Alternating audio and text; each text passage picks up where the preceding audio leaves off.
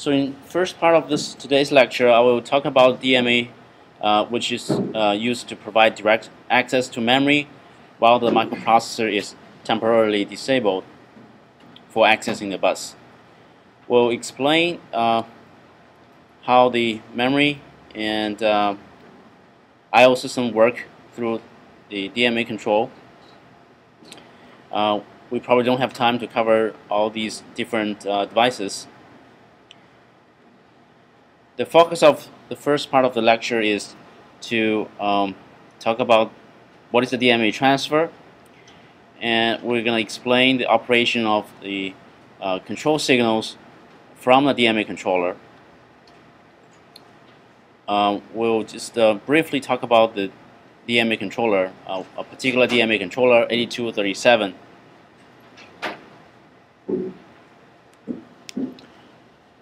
So we've seen this actually in the first quiz. There are two signals we need to use to request and acknowledge the DMA direct memory access.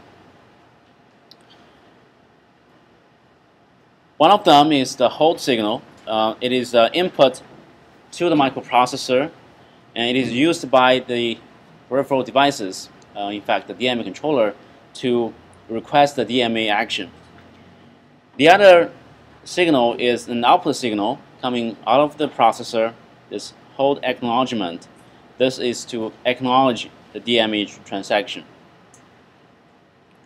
And in this picture here, we show the timing diagram of this DMA action. What we see here is the clock signal together with these other two control signals, hold and hold acknowledgement. This hold signal is sampled in any clocking cycle. When the microprocessor recognizes this hold signal, which essentially when the microprocessor sees this signal is asserted, it will stop executing software and enters hold cycle. For the priority, this hold input actually has a very high priority. It's higher than interrupt or the non-maskable interrupt.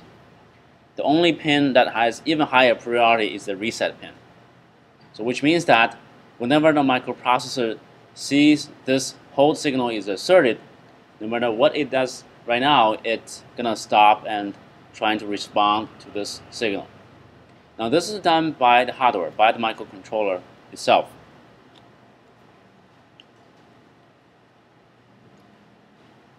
The microprocessor will use the hold acknowledgement pin to indicate that the processor has placed its bus at high impedance state.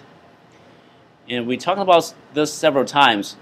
The reason that the microprocessor will need to put its bus in high impedance state is because it wants to isolate itself from the bus. Because the DMA controller will later control the whole bus. It's going to send out control signals and addresses on the bus. And during that time, the microprocessor itself should not interfere with this DMA operation.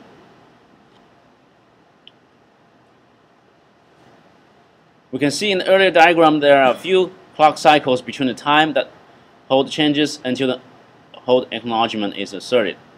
So as we see here, the hold is asserted in the first clock cycle, and at this point the microprocessor actually is trying to do its internal state machine to respond to this hold signal. And some numbers of cycles later, here hold acknowledgement is asserted. This is the output from the microprocessor.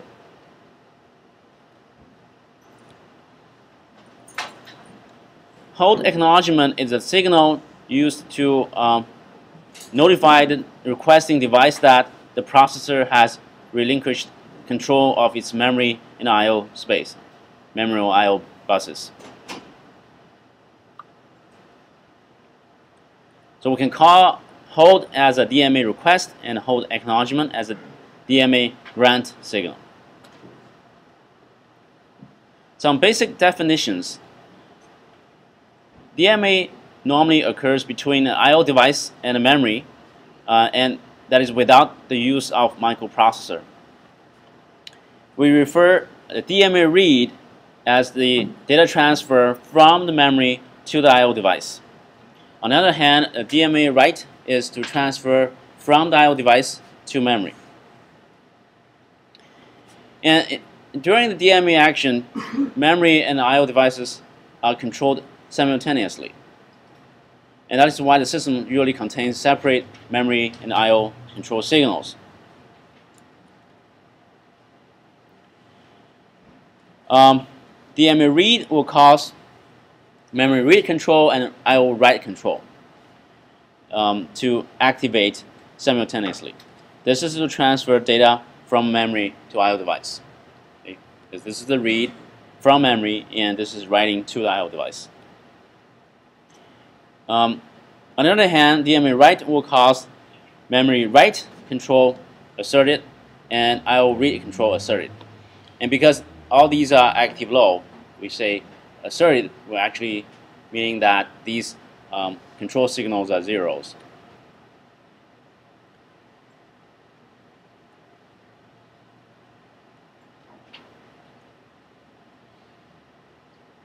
In the next diagram, this simple circuit, this is actually a multiplexer, 2-to-1 multiplexer.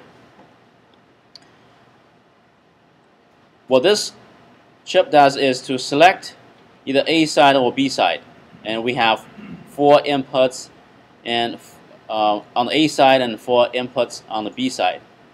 And depending on the control signal A bar/B, so if this is 0, what we expect to see is when this is 0, that's I/O. That's actually A side. Okay, so we're gonna use this. Is gonna be a I/O read control. Okay, and this I/O read comes from the write/read. Okay, this is going to the A side, and the opposite of that going to the second input of A side, which goes to the I/O write control. So we can do either read or write. Similarly, when we choose A side for 3 and 4, because both of them are tied to VCC, so that's 1.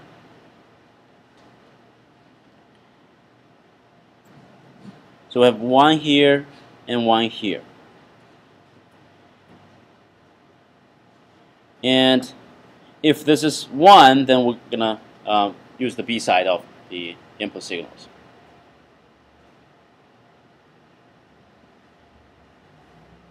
Now, the DMA transfer is determined by the speed of the memory device or the DMA controller, whichever is the slower one.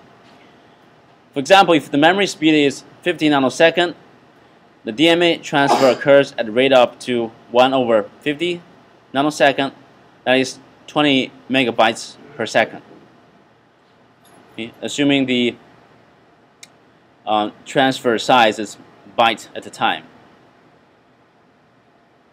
If the DMA controller itself runs at 15 megahertz, then the maximum transfer rate is 15 megahertz because the DMA controller is slower. It is the DMA controller that does the clocking to push data over the bus. So the frequency of the DMA controller itself is also a limiting factor. In many cases, that the DMA controller slows the speed of the system when transfer occurs. That's as compared to other type of transfer methods. For example, serial PCI Express bus. We talked about this before. It runs a very high clock rate, even though it's doing the serial transfer. Also for SATA device, which is typically used in hard drives, and the transfer rate could reach to 300 megabits per second. And for the PCI Express connection, you can reach up to 20 gigabits per second.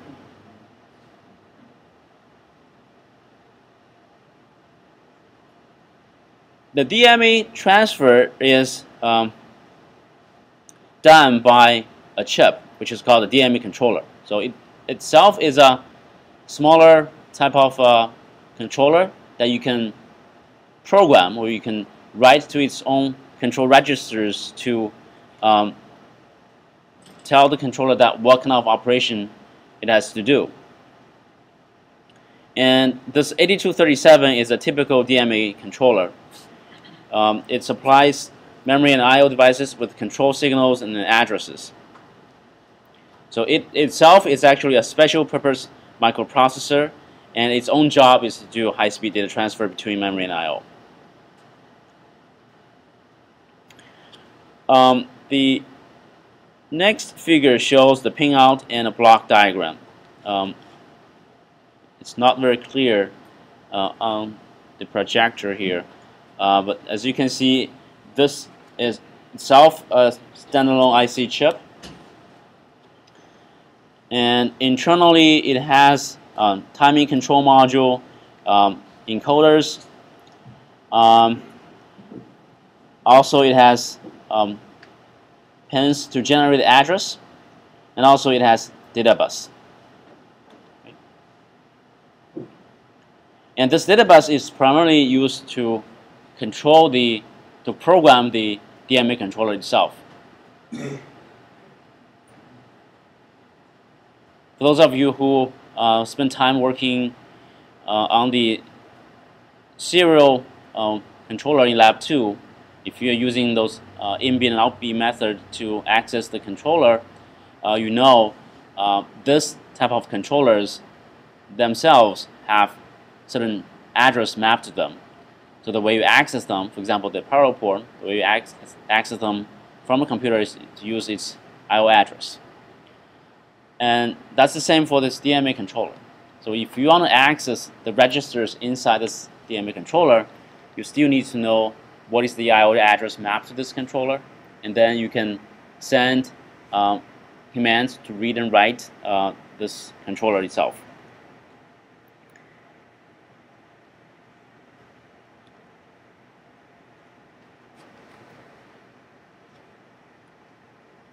Now, physically, in modern computer systems, this chip is often built into the chipset, system controller chipset. You heard the term a lot. Intel has new processors and new chipsets coming out. The chipset is the aggregation of different controller chips all together to one single chip, and that's sitting together with the microprocessor on the motherboard. This 8237 is a 4-channel device compatible with earlier systems. It can expand to a large number of DMA channel inputs. The speed of this particular chip is pretty slow, 1.6 megabytes per second only.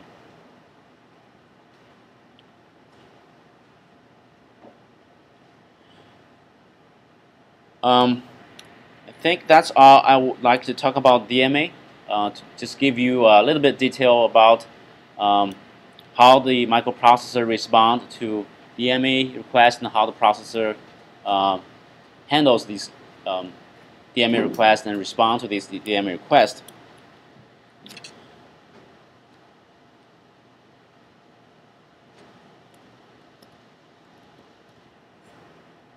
So next thing I want to talk about is the